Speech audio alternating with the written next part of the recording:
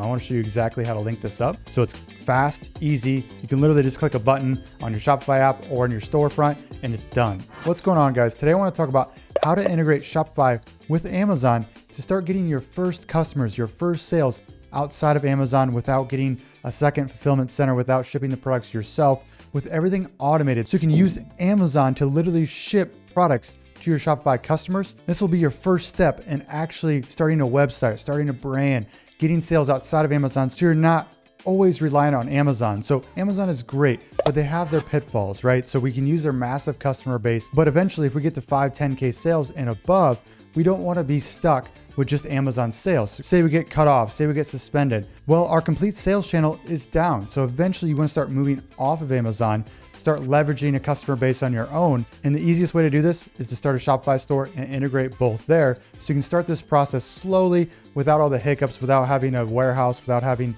a second shipping method, and everything can be integrated so it's as easy as possible. So I'm going to show you on screen here how to do this exact thing so you can start your Shopify store and then go ahead and start to fulfill orders on Shopify through your Amazon fulfillment. If you guys don't know what Shopify is, it's essentially just something you could build a website for e-commerce very simply, and it's very affordable here. So 30 bucks a month. There's a free trial for 3 months for $1 per month right here, which is a mind-boggling deal essentially, right? It's cheaper than Amazon to begin with. The cool thing here too is Shopify actually has less fees than Amazon. We know the referral fee for Amazon is 15% for most categories.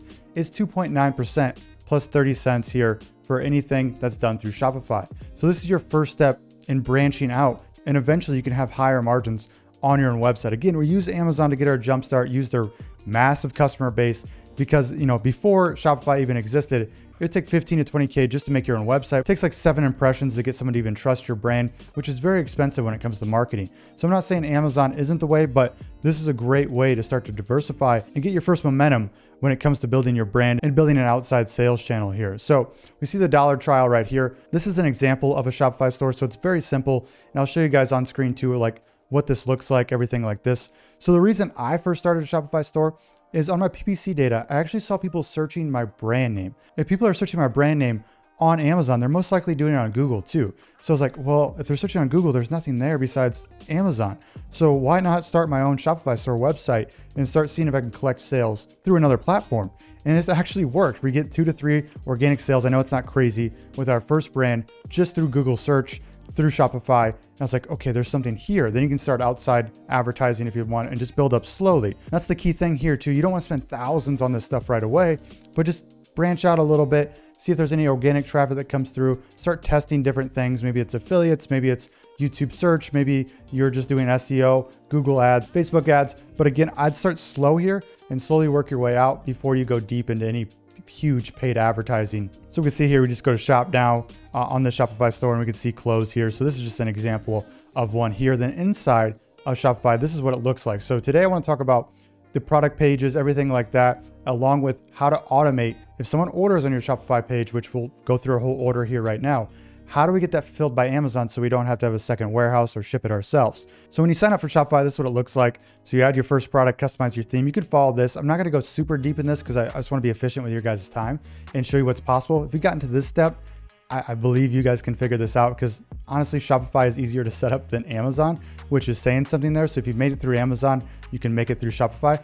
But Shopify will literally direct you at how to do everything right here. So what I want to talk about is your product page here. So say, for this example, we're going to use queen size bed skirting here. In this, you can just put in your same bullets for Amazon here, throw in your same photos.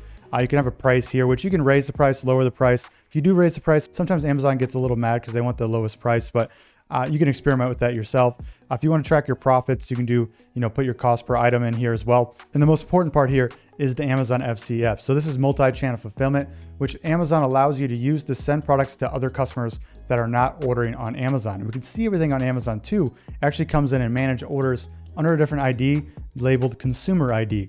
And so these are outside sales, not on Amazon, but coming from somewhere else, okay? So we go down here, you put your shipping weight as well in here. Variations, pretty easy. Then it gives you an example of what's going to look like on Google search here. If I show you guys a preview of what this page looks like, we go over here, it's going to look exactly like this. Again, this is an example page here where my home page isn't looking good, but I'm going to show you exactly what you can do here and how easy that is here in a second. But people can add to cart and check out through Shopify once that's all set up. here. But what we do when we first begin, say we listed our products here, right? So we have an order we want to fulfill here. So it's like, crap, like how do I fulfill this order? Well, you can actually automate this by literally searching Amazon Shopify Integration. Okay, in this first page here, they actually change this up. This changes many times, but it looks like they got the be all end all, where Amazon has its own Shopify app right here. So when you're ready to do this and ready to link up here, you literally hit download app right here. This will take you to a page that looks like this, okay? So once you're here, you'll sign into your Amazon account. You'll connect your Amazon account right here. So it's like API connection, right? So it just gives permission for Shopify to be into Amazon so they can link up orders, everything like that. Next, you're gonna go to map SKUs. So again, guys, if you're confused, you literally could go back here, just type in exactly what I'm saying right here, Shopify Amazon supply chain, download that app. It's gonna take you to Shopify, just hit download, then it's all linked up there.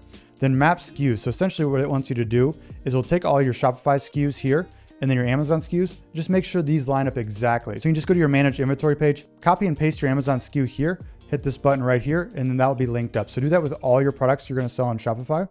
Manage shipping. So shipping options, this probably is the most confusing part of this, but it's not too bad. Just hang with me here. So we have standard, expedited, priority. Okay, so Amazon offers this in multi-channel fulfillment. Okay, so you can actually, if you just go on your Amazon Seller Central, go to orders, you'll see MCF fulfillment or multi-channel fulfillment there. And you can go play around this if you like. You can actually just do this manually, but that's just gonna waste too much time. I wanna show you exactly how to link this up. So it's fast, easy. You can literally just click a button on your Shopify app or in your storefront and it's done. Easy as that, guys. So we can see that they have default settings of 3 to 5 days. You can do 2 days. I usually do 3 to 5 days. You could do 2 days if you're used to that. It costs a little bit more to fulfill that way, but you can weigh your profit margins, go from there. But I like to have all 3 options here. So we see standard, expedited, priority, and then customers can actually select this when they're checking out on your store. So they can select this themselves and you can upcharge them if they're gonna do priority shipping. So it matches with Amazon in that you're not losing any margin there, okay? So once you hit save here, you'll go back to welcome here, then aside products fulfillment by MCF in Shopify. So this will take you back to your Shopify store. Okay, then you'll log in right here. Then it'll take your product page right here. So you can go back to your product page. And again, this is kind of where all the magic goes. Once that app's downloaded, you'll go to inventory will be stocked at Amazon FCF. Now you have a couple options here you could do. If you got a second fulfillment channel, you can add that in here. But for most people just starting out, just rely on Amazon MCF here until you get big enough where it makes sense to go somewhere else, where, you know, multi-channel fulfillment fees from Amazon aren't the cheapest. They're more expensive than FBA fees when people are just checking out on Amazon, which makes sense. They encourage people to shop on Amazon. They don't want you taking traffic elsewhere. So you're paying a little bit of extra premium there, probably $2 to $3 more per shipped, but you're saving that 15% referral fee, right? Down to 3% plus 30 cents per item. So you're saving it back, especially if your price point is high enough. So you're gonna click right here, Amazon MCF. You can have different options for this, but again, in the beginning, Amazon MCF. A key point here, guys, make sure your SKU right here is lined up with your Amazon SKU. Same with barcodes, so you can put your UPC or G10 in here as well. You can track quantities. So in Amazon MCF here, it's gonna track how many you have available. Obviously, this is an example product, so I have 0 on hand, but we see if there's already an order placed, so it says -1. But this will link up and actually tell you how much inventory you have. You can do this manually too if it's not tracking right, but just keep an eye on that. Make sure the weight's in here as well. This doesn't matter as much when it comes to MCF orders. This is good for shipping out things manually to make sure everything's lined up, because I'll show you in the shipping settings, you can actually factor your shipping prices based on weight, which is a big deal when you're using outside sources. So onto the shipping here, guys, to make sure everything's working right. So if we go back here, we can actually go to shipping options, and Amazon actually warns us here, Amazon FCF must be added to your US shipping profile in Shopify. So what this is, if I just click this link, it makes it a little easier, but I'll show you how to manually get here as well. So your shipping and delivering is in your settings here. So if I go back to the home page here, go all the way down to settings, hopefully you can see that okay, and then go to shipping and delivery, we're in the exact same spot here. So make sure you're all linked up here. So shipping is where you want to go here, and you're going to have to play around with this a little bit, learn it a bit more, but you hit manage right here. You can see the products added to this profile, and we see shipping origins. So just like they said, shipping origin right here, we go back, we see shipping origins, Amazon FCF, right? So you hit manage here. You can remove rates. If you got another source here, you can remove those rates right there. But then you can also set up, see, this is why the weight's important as well, because you can add conditions where if it's more product, you can add the weight here if it hits certain levels that it's going to be more in shipping costs, which makes sense here. So make sure this lines up with your MCF, which again, just go to multi-channel fulfillment, click that product there, and then you can see what the rates are for something like that, and make sure everything lines up here. Again, I know this might be a little confusing, but again, I want you to get familiar with this so you understand this as well. And I don't want to make this a 45-minute video. I just want to be efficient and not waste anybody's time here. So you can make the rates here. You can change this edit rate. You can add new rates here, and this should match the MCF orders. If we go back to welcome here, manage shipping, and then you can even go back into your Seller Central to get everything going there. Okay, that way it's all lined up at checkout. And again, guys, when you get this going, test and order yourself. So go check out yourself, make sure everything's lined up, double check it, make sure that the customer is actually seeing what you want them to be seeing, and everything lines up with shipping costs there, okay? You can offer free shipping if you'd like. I would do this for probably 2-day shipping and 3 to 5 day shipping, and then charge priority shipping for the fact that you're making up those costs anyways through saving on the referral fee. So I want to make this, you know, most websites have free shipping anyways. It's 2-day to 3 to 5 day. And so, you know, play with your numbers, make sure it all makes sense there. But essentially, I want the most incentive as possible, make it as easy as possible on the customer to actually check out here because I'm making more money anyways. Then we can see international stuff here. Again, you can make multiple shipping plans here, but I'm not going to be shipping internationally for this case here. If you got something set up with DHL or anything like that, obviously do you on that. But if we go back now, let's talk about fulfilling orders. So now that everything's set up here, we can go back to our customer here, and then we can hit request fulfillment or fulfill item. I'm gonna hit request fulfillment here just to make sure everything lines up. Amazon FCA may decline your request if no shipping address. Yes, because there's no shipping address here, because again, this is an example one.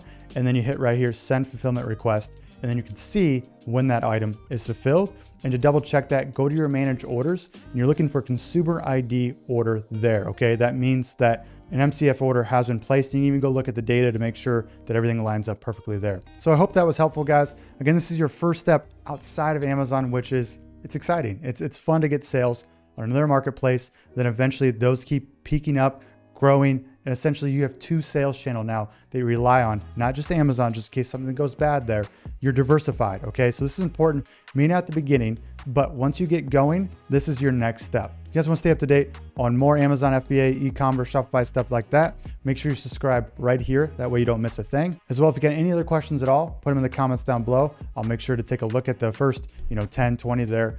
If I got more time, sometimes I check them randomly on my phone there. And you can also share this to anybody who is going through this right now. Obviously, be a helpful hand. But otherwise, guys, hope you enjoyed, and we'll see you in the next one.